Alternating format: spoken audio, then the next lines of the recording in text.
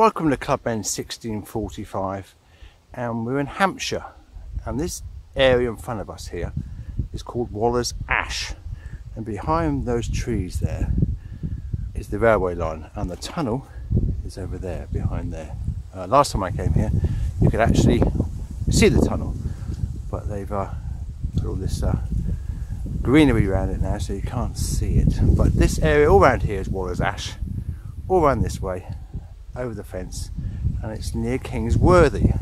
Now there's an account of a Clubmen battle here at Waller's Ash, and Waller's Ash itself is named after General Waller, but in 1645 in October there was a coming together here with Cromwell's troops and the Clubmen, and when they were excavating the tunnel there, building the tunnel in 1842, there was a bad accident in 1842, but in 1830 they found swords and pieces and musket balls as such, and they put that down to a Clubmen battle here between Cromwell's troops.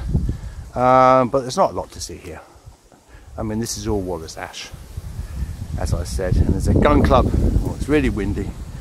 I'll go this way. There's a gun club on the other side of this tree line here. You can't see it, but yeah, I just wanted to give you bearings here today because there was a landslide in September of this year, and I did send a letter, well, an email to the road track. If they find anything, could they please get in contact with me, because it would be interesting if they found anything else from the that battle here at Waller's Ash. But it's just up from Kingsworthy, and they got the King Charles pub there, with a picture of King Charles on the pub sign. So there you go, Waller's Ash in Hampshire, near Kingsworthy, near Winchester.